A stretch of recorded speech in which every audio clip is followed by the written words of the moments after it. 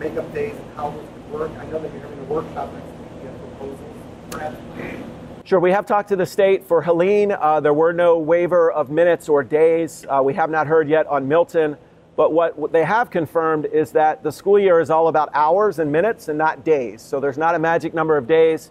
It is about the number of minutes. And so we'll be sharing with our board next week a proposal that looks at adding some days that would have been off second semester that would now be on, and then adding minutes to every day to catch up and exceed the number of minutes. What's important to know is that we actually go much longer in the school day than we're required to each and every day. So we've built up a bank of minutes already this year, and we have obviously the rest of the year to catch up, but we'll add some minutes and we'll add a few days that would have been off will now be student days second semester. That's our proposal. Do you know which days they are? One day will be in January, one in February. We're not looking at doing the Thanksgiving holidays.